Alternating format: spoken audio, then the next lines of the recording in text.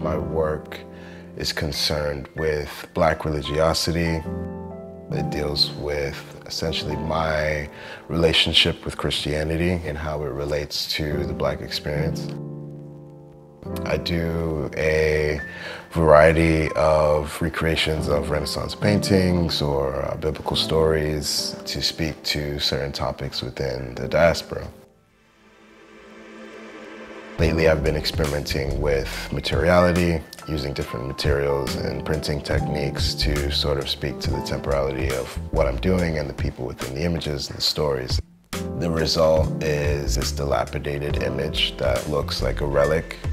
The underrepresented, the disinherited, the underclass, these are all people that I relate to. It's how Black people are perceived within modern society. So for me, it's sort of deifying these people. Sort of my way of elevating these people and, glorifying them and putting them in the positions of power within image making.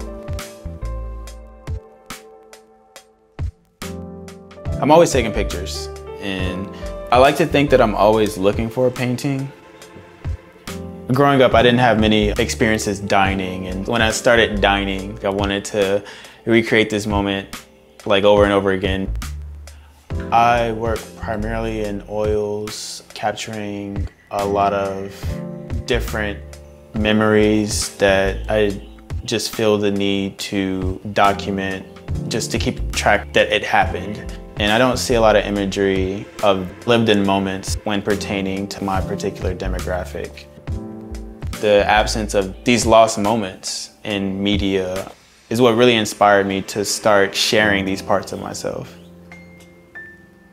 Where I create from is a place of love and adoration, and that's not anything new, but it's one of those things that it hasn't always been present throughout history.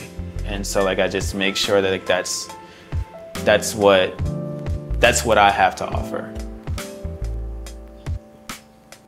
I'm a multidisciplinary artist, and at the moment my practice is focused on intimacy and the idea of looking for a long time at something and how it begins to reveal itself.